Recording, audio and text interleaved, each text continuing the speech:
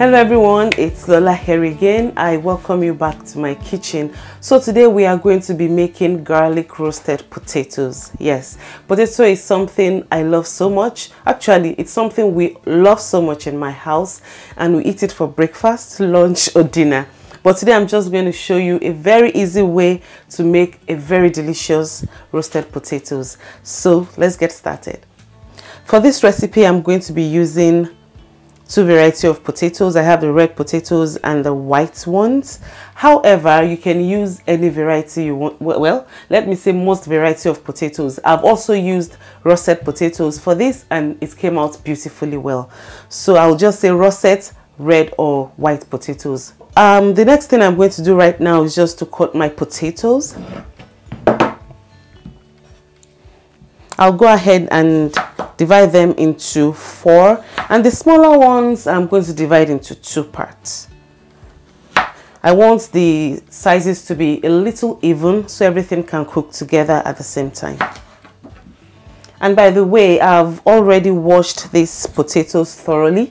I'm not peeling them because I really don't peel my red and white potatoes, but when it comes to roasted potatoes, I kind of peel them if I feel like, you know. So when you're using the red and white ones, it's okay to leave the skin on. Now I'm going to go ahead and add some olive oil. This is about 4 tablespoons of olive oil, some salt to taste, a little bit of paprika for some color, and a tiny little bit of cayenne pepper just for the heat. You know, if you've been following me on this channel, you know I like, some heat in my food. So I always like to add that. So just go ahead and mix everything together until all the potatoes are well coated with the spices. So I've got my baking pan here. Please don't judge me. I know it's not dirty, but it's been really used and I'm addicted to this. I don't know if I'm ready to even buy another one right now. Well, so I'm just going to go ahead and pour my potatoes inside my pan. You want everything to be well spread, and in this way everything is going to be able to crisp up when it's baking in the oven. So next is the garlic. I'm going to just cut off about 1/4 inch of the head of the garlic, just like this. Then I'm going to kind of clean it up a little bit. Once I'm getting to the cloves of the garlic, I'm going to stop there. Then I'm going to get a foil paper. Place the garlic over the foil paper.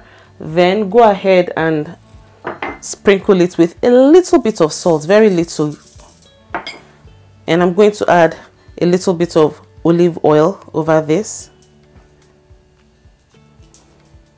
I think that's just fine. Go ahead and wrap it up together. And that is it. I'm now going to go ahead and put this wrapped garlic right inside my baking pan, the same pan where I'm going to be roasting my potatoes. And basically that is it. This is ready to go into our oven.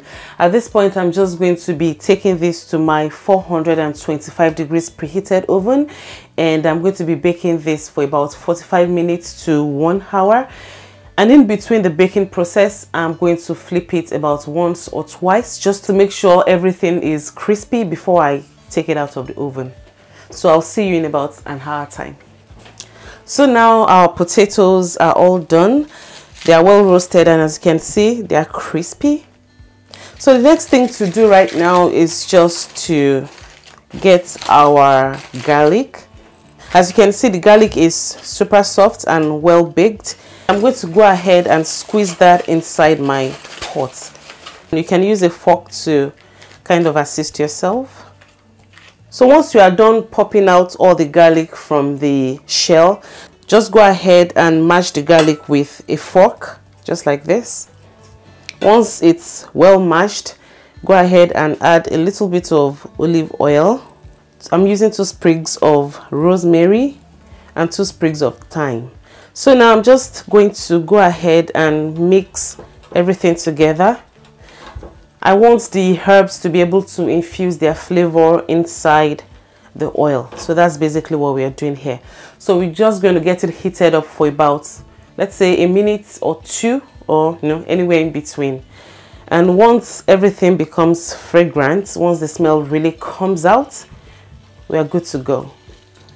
So our herb and garlic mixture is now smelling really good. The final thing we are going to do at this point is now just to pour our potatoes inside the mixture. Now go ahead and mix everything together.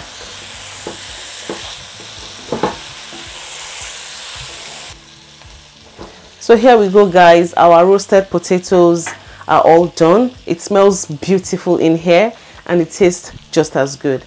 So I'm just going to take this off the heat and we're going to start digging in.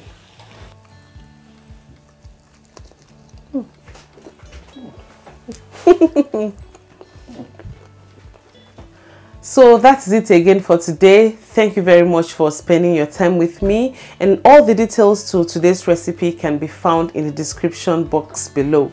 Until next time, I'll talk to you shortly. Enjoy.